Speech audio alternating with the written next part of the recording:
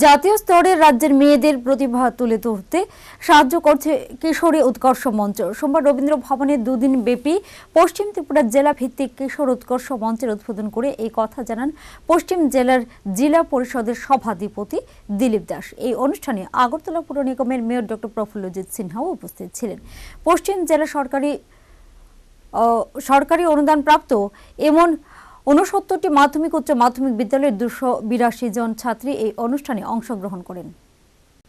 নবম থেকে একাদশ শ্রেণীতে পাঠরতা কিশোরীদের বিভিন্নভাবে উৎসাহিত করার জন্য কেন্দ্রীয় সরকার কিশোরী উৎকর্ষ মঞ্চ নামক একটি প্রকল্প ঘোষণা করেছে।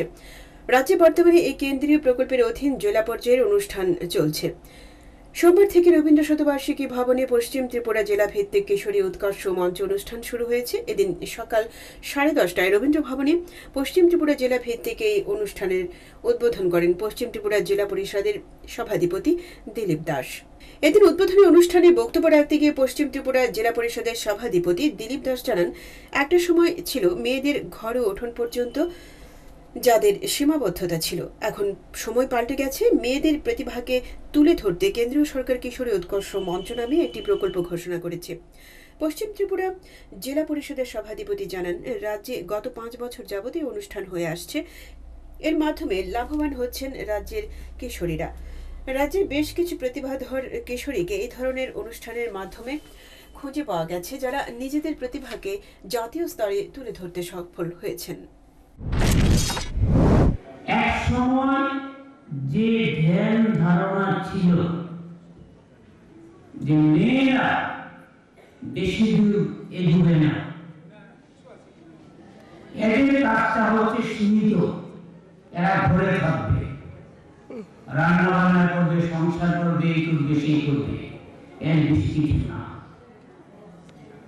আজকে এই ধ্যান ধারণা অনেকটা পাল্টে গেছে, অনেকটা উল্টে গেছে এবং সঠিকভাবে কেন্দ্রীয় সরকার একটা স্লোগান বের করেছেন, বেটি পড়াও বেটি বাঁচাও। আমাদের কিশোরী উৎকর্ষ মঞ্চ এই জায়গাটা আমরা জোর দিচ্ছি এবং আমরা দেখছি আমাদের মেয়েরা ত্রিপুরা, ভারতবর্ষের বিভিন্ন জায়গায় সুনাম অর্জন করছে এবং আমরা দেখছি। এই অনুষ্ঠানে পশ্চিম ত্রিপুরা জেলার সরকারি ও সরকারি অনুদানপ্রাপ্ত মাধ্যমিক ও উচ্চতর মাধ্যমিক স্তরের ৬৯টি বিদ্যালয় থেকে ২৮২ জন ছাত্রী অংশগ্রহণ করেন। প্রতি বিদ্যালয় থেকে 5 জন ছাত্রী ও 1 জন করে গাইড টিচার রয়েছেন।